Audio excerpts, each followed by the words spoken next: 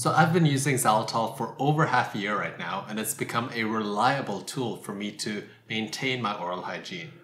When I first started, I was quite skeptical. It didn't really work how I wanted it to work, but over time, as I explored and experimented and tried new things, I found how to use Xylitol, I found the quirks around it, and I realized that Xylitol was a really good thing for my oral hygiene. So in this video, I'll be covering all of these questions that I found answers to during my Xylitol journey. Let's begin. So what is Xylitol?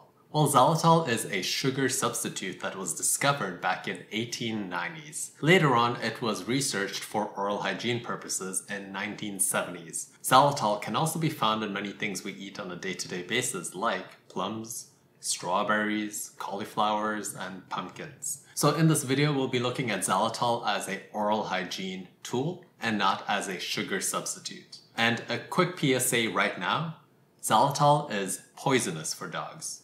That's because dogs don't have the same digestive system as us humans, so when they eat Xylitol, they actually go and experience hypoglycemia, which is low blood sugar, which can then lead to their death.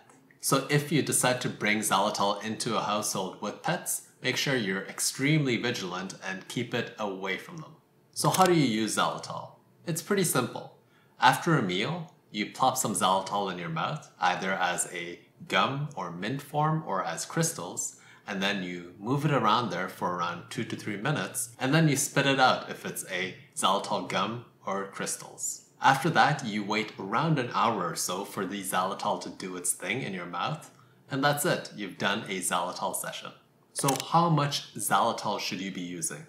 It really depends on the Xylitol that you're using. So if you're using something like Xylitol gums, you just take one piece of gum and you plop it in your mouth and chew it for 2 to 3 minutes, and that's it. Xylitol mints, often it's actually a different dosing.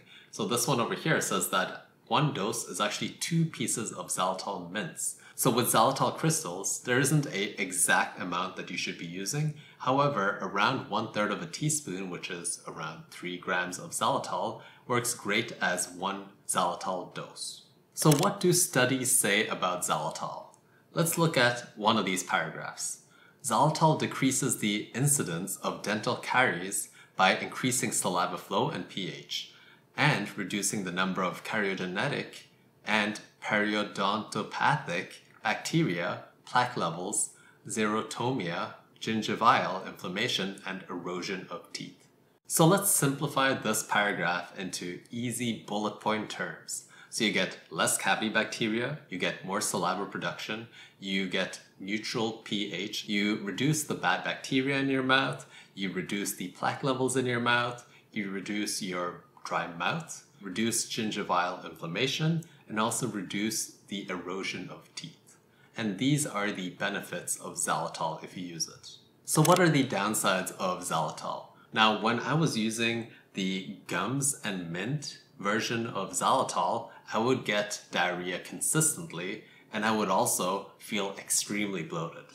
But after converting to the Xylitol crystals, where I spat out most of the Xylitol after use, the diarrhea was non-existent, and I'm just slightly bloated now. So I highly recommend using the Xylitol crystals if you feel these side effects of diarrhea and bloatedness. Now, a recent study mentions that Xylitol is also shown to have an increase in heart attack and stroke. Now, these two are extremely serious side effects that one should be taking note of, and I did. So I looked into the studies, and the studies used Xylitol for consumption. The participants in the study had to drink a Xylitol-based drink with 30 grams of Xylitol. Now 30 grams of Xylitol is a lot to consume in one go. So Dr. Hazen, the person who ran the study, says, "It does not mean throw out your toothpaste if it has Xylitol in it, but we should be aware that consumption of a product containing high levels could increase the risk of blood clot related events." So in my opinion, using Xylitol for oral hygiene purposes won't really show these risks of heart attack and stroke in most people. However, you should totally be aware of the risks so that if, let's say, you are more susceptible to something like high blood pressure or a stroke, you perhaps should be more wary of using xylitol for oral hygiene purposes. So how does xylitol work? The way that xylitol works is that the xylitol feeds the bacteria in your mouth. When it needs sugar, it will eat and feed on the xylitol to then produce energy. However, the bacteria doesn't realize that xylitol is kind of like the equivalent of empty calories. The bacteria will try to process it, but it won't get any energy from the xylitol. And this lack of energy will make it so that the bacteria in your mouth will become less sticky, and also it won't be as scary of a bacteria as it normally would be. So it won't stick to your mouth, it won't attack your teeth as aggressively, and so on. And that is how xylitol works. When should you be using xylitol?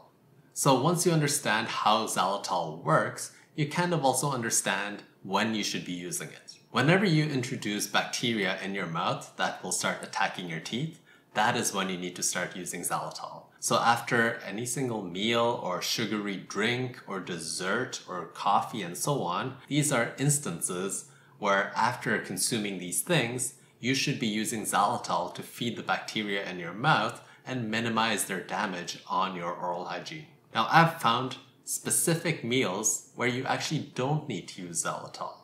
Whenever I eat my overnight oats with nuts in the morning or like a simple salad, I don't have that plaque buildup on my teeth. So what I've realized is that I don't really need to use xylitol after those meals. So with that said, not every single meal and beverage needs xylitol after it, but I would say the majority of the meals that you eat do require it. So why can't you drink or eat after xylitol use? Well, it kind of makes sense because if you're eating another meal after using xylitol, you're introducing more bacteria into your mouth, and the xylitol can't really combat all of that. And if you're drinking after the use of xylitol, you're kind of washing away that layer of xylitol that you just added to your mouth so that the bacteria now starts feeding on other things in your mouth. So ideally, you don't want to eat or drink anything after the use of xylitol for around an hour or so. And that's when you'll feel that your teeth are nice and smooth and squeaky clean. Why hasn't your dentist recommended xylitol to you? Well, the thing is that dentistry is kind of like a reactive way of dealing with oral hygiene. Whenever you have a cavity, you go to the dentist to fix it. Whenever you have plaque buildup, you go to the dentist to get a cleanup. But xylitol is a preventative measure. It doesn't really fix the issue when it has happened, then it's already kind of too late. You need to do it even before that. There's some dentists out there like Dr. Ellie Phillips that has put a lot of spotlight on xylitol, which is, in my opinion, great. And I think that we need more of this understanding of how we can deal with our oral hygiene on a preventative way instead of a reactive way. So should you be getting corn or birch xylitol? So these are two different sources that you'll commonly see your xylitol come from. Birch is usually the more higher quality one, but throughout my experimentation, they're both as good for my oral hygiene purposes. Does xylitol replace brushing, flossing, or mouthwash? It could. My routine right now, I actually don't floss, I don't use a mouthwash, and I only brush once a day. That might sound crazy for some people, but you don't realize that I'm doing so many other things to maintain my mouth. I'm oil pulling in the morning, which makes it so that I don't need to brush in the morning. I also use xylitol throughout the day after every single meal, making sure that there's no plaque buildup throughout the day, and also use this metal pick in my mouth because I know exactly where my nooks and crannies are, where plaque might build up. And if I feel like the plaque has built up there, I then go through all of my teeth with the metal pick and I remove all of the plaque in that moment. And this is something that you need to try on your own and experiment with. Once you add xylitol to your oral hygiene routine, maybe something else bumps off. So does xylitol whiten teeth? No. I haven't found any studies that say it whitens teeth. I haven't experienced whiter teeth myself. And really, it's not anything that is touted around xylitol. Is xylitol expensive? Now, I would say the average use for me at least is around 3 times per day that I use xylitol. And if you are using the gums or mint, that is around 10 cents per dose. So the cost of that in a year is around $110 per year. If you are using the xylitol crystals, it's around half that price, at around $55 a year. So I know it. You're skeptical. And it's totally fine. It's all natural to be skeptical. I was skeptical when I first tried xylitol. I was also skeptical when I first tried oil pulling. You have to try it for yourself to get out of that skepticism. There is no comment in the comment section that'll convince you. I won't convince you. You need to convince yourself by trying it and seeing if it works for you. That is the only way you will combat and fight your own skepticism. Now, if you have any questions that I didn't answer in this video, you know what to do. Comment down below in the comment section and we'll try to figure it out together. If you like content like this, hit that like button. If you want to see more content like this, hit that subscribe button. My name is Paul, and I'll see you in the next video. Take care. And check out my bonsai tree.